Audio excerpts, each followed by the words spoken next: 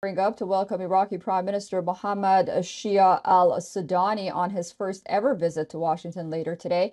However, the visit is overshadowed by the threat of a Gaza War spillover looming in the background. This, as Baghdad happens to be a rare ally of both Washington and Tehran.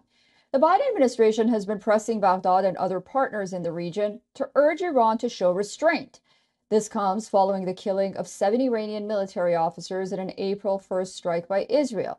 However, Tehran responded with over 300 drones and missiles against Israel over the weekend.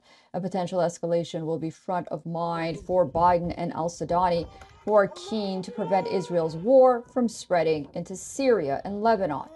In the earlier months of the Gaza War, Iran-backed groups such as Kataib Hezbollah repeatedly targeted American troops in the region. These included attacks on U.S. bases in Jordan near the border of Iraq and Syria back in January. That attack killed 3 American soldiers and wounded more than 40 others. Under pressure from Baghdad, shortly after the attack, Kataib Hezbollah announced it was suspending all of its military operations against American troops. Suspension of hostilities from Kataib Hezbollah and other anti-U.S. groups was a condition placed by the United States for the Iraqi Prime Minister's visit. But what's likely to be on President Biden's agenda is yet to be seen. Well, for starters, this is what we do know.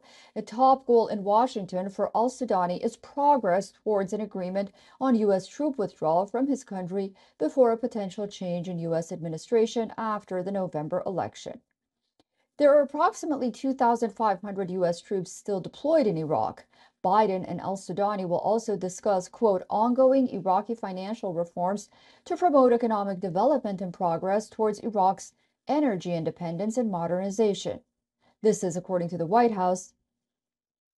Not only this, Al Sudani said that he aims for a new phase of strategic partnership that supports the sovereignty and independence of Iraq without forging fruitful cooperation between Baghdad and Washington.